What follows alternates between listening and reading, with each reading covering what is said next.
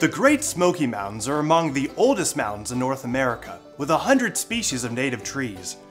And the Great Smoky Mountains National Park is the most visited national park in the United States. No other area of that size can match the park's broad diversity of plants, animals, and invertebrates.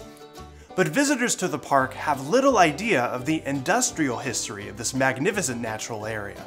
So let's go back in time to the incredible story of the Little River Lumber Company. Let's peel back the park's walking trails and winding roads and find American lumberjacks hard at work at the turn of the 20th century. Before the advent of the Little River mechanized enterprise, early lumberjacks cut trees and made lumber using portable mills. The trees they felled were dragged to small portable mills by horse teams. Soon, modern logging and milling operations were introduced. The Little River Company immediately built a railroad from Wallen to Tuckaleechee Cove on the edge of the mountains. The railway station at Wallen was a busy one. Hides waited to be delivered on the Tannery Spur, or side track, and Little River Company trains came in with lumber on its way to Maryville, Knoxville, and other markets beyond.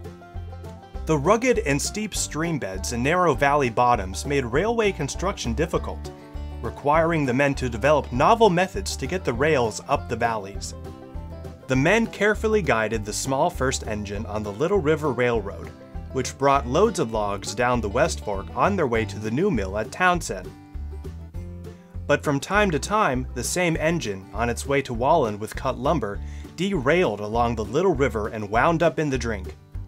Little River Company's management quickly recognized that they needed more motive power, so they ordered a Shay geared engine from the Lima, Ohio Locomotive Works in 1902. Here's an actual Shay catalog from that period.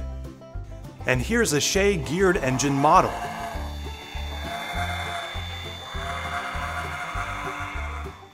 The Shay geared engines were well suited for the steep and winding roadbed in the mountains, but they were slow and heavy.